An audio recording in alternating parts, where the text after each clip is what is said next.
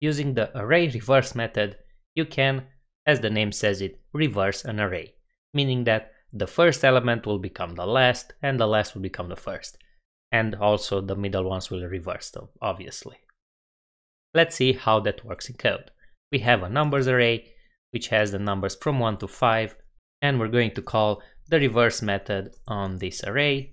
And now if for console.log, if you're logging the numbers, we get 5, 4, 3, 2, 1. So the reversed array. Keep in mind that this changes the original array.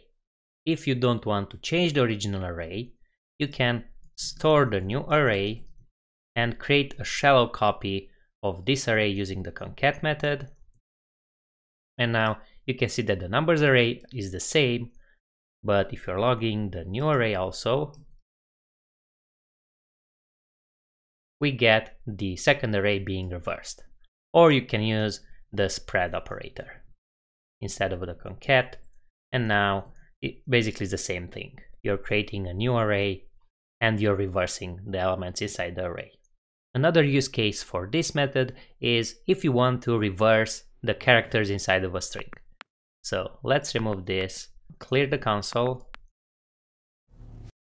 and now let's create a string which will say coding is fun, and let's reverse this string. How we're going to do that is, let's store it in another variable, result. We're going to split the string in an array of characters, providing an empty string here.